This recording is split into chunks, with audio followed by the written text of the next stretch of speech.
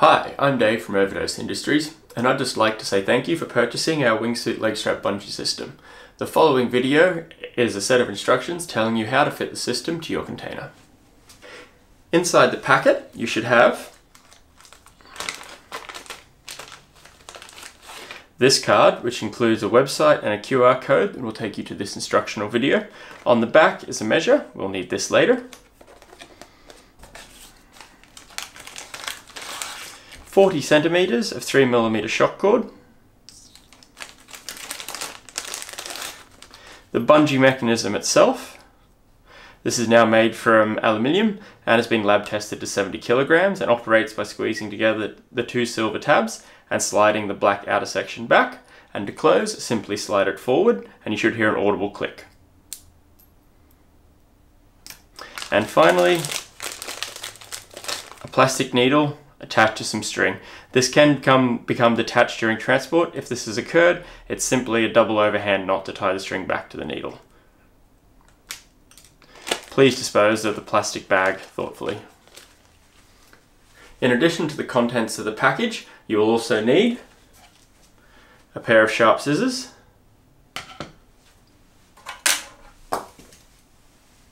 a cigarette lighter, pen and paper. The first step in fitting the new Wingsuit Legstrap Bungee system is the measurement and removal of the old system. So to start, we'll just place these parts to the side. Using the measuring ruler on the back of the instructions, we're simply going to place it parallel to the existing system and pull it to full stretch. We can see here this one measures about 18 centimeters. So we're going to write that down on the pen and paper as we'll need this number later.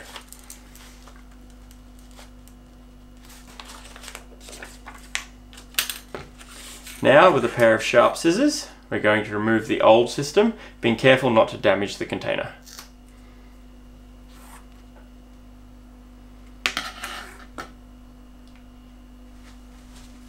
At this point, we're going to work out the length of the elastic needed when fitting the system. So I'm just going to move the leg straps to the side and grab the pen and paper. We know the measurement of the system just removed was 18 centimeters, and this system, when fitted with a double wrap, is 5.5 centimeters. So we'll subtract that from 18 centimeters. Which leaves us with 12.5 centimeters. The elastic has a 2:1 stretch ratio, so once the elastic is fitted, it needs to measure around 6 centimeters.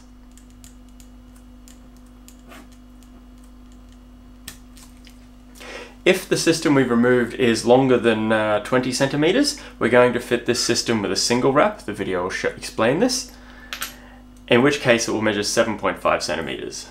So let's use a hypothetical measurement of 24 centimeters minus 7.5 centimeters, which would equal 16.5 centimeters. We'll then divide this by 2, and that will equal 8 centimeters. Now we've worked out how long the elastic needs to be, we can move on with fitting the mechanism to one side of your leg straps.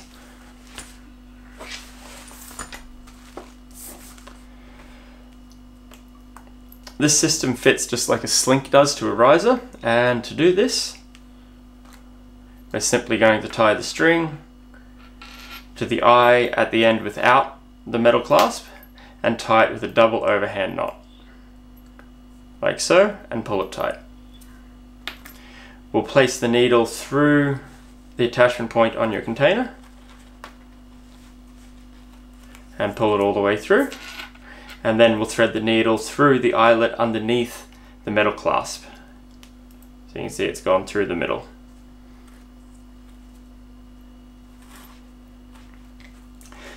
Once again, we'll pass it through the attachment point on your rig, pulling it all the way through. You can see it's going through. and once again back through the eyelet underneath the metal clasp. From here we can untie. Just going to get the loose end unstuck and untie the needle.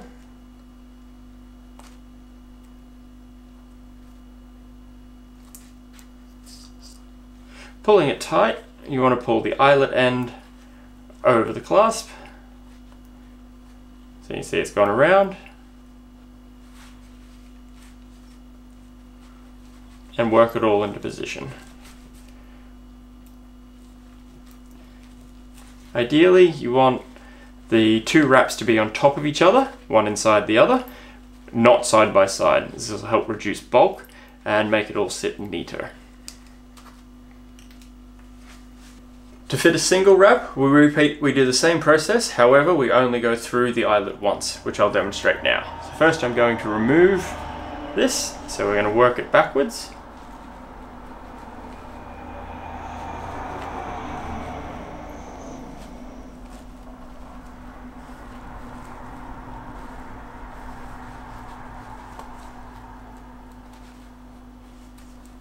Remove it completely. Once again, reattach the string with a double overhand knot through the attachment point on the rig, through the eyelet below the metal clasp, undo the needle,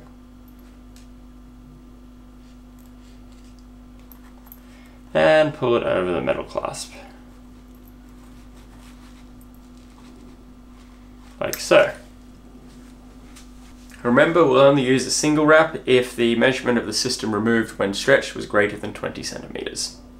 For now, we're going to carry on with the original measurement of 18 centimeters. So I'm going to once again remove this and refit it with two wraps.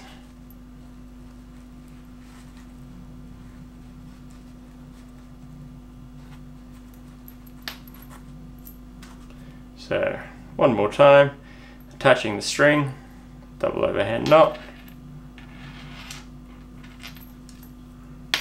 through the attachment point, through the gap, through the attachment point, through the gap, remove the string,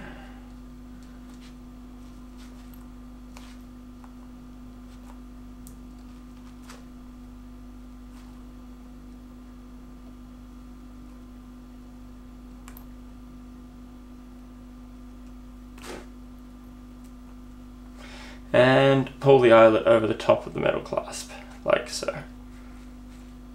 Pulling it all tight and into position.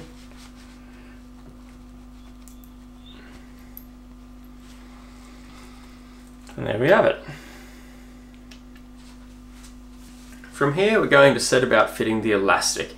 Now there's two ways to do this, a quick and easy way, which I'll demonstrate first, and a neater way that's a little bit more effort, which I'll demonstrate second. So we'll start by placing the measure back between the two attachment points on the leg strap. We know from over here we need it to measure about 6 centimeters for the elastic, as it'll stretch out to 12, plus the 5.5 of this will bring us up to around that 18 centimeters the original system that we removed was. So we'll simply thread the elastic through the attachment point, and then placing it next to the measure of around 6.5 centimeters, we'll just tie an overhand knot, and we'll adjust the knot so it lines up with the corresponding measurement. In this case, slide it down a bit. Pull it nice and tight with a pair of sharp scissors. Trim the ends and lightly melt the ends. Rotate the knot back around, open the clasp, attach, and slide it closed. And we're back to the original measurement. An alternative way of fitting the elastic is with a simplified blood knot. So I'm going to introduce a new piece of elastic and remove the simplified version. For this, once again, we'll thread the elastic through the attachment point. Now this knot has a tendency to walk, so we'll start at about 4 centimeters. So we'll cross the two ends over each other, line that up, give or take 4 centimeters, and then with one end, wrap it around the loop twice. 1, 2, and then we'll bring it back around and pass it between where the other loose end and the knot and the loop overlap, and then with the other loose end we'll wrap around twice again, this time in the opposite direction, and with the gap that the first loose end is now coming through, we're going to pass the elastic in the opposite direction down through that gap. From here we're going to start pulling the knot tight. You need to pull on the loop and the loose ends. The knot has a tendency to walk, so if we start a bit short, we should finish up around 6 centimeters.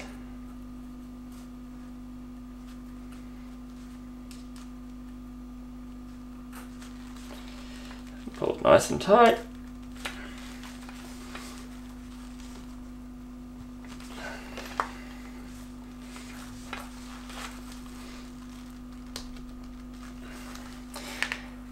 Check the measurement. Around 6-7 centimeters there, and the advantage of this knot is we can cut the ends off nice and flush. So with a sharp pair of scissors,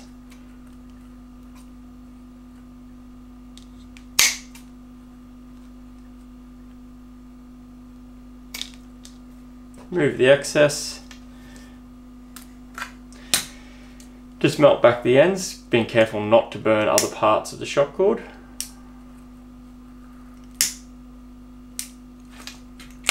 Pull nice and tight to ensure the knot has integrity, and then we can rotate the knot back into the attachment point on your rig. It may take a small amount of massaging.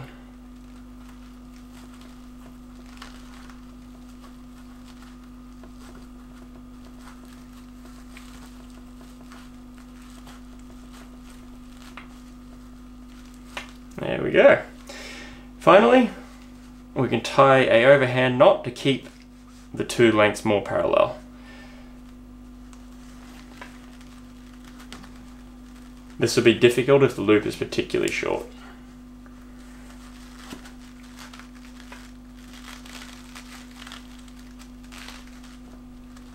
And we just want to keep that about 2 centimeters from the end. Once again, pull it nice and tight.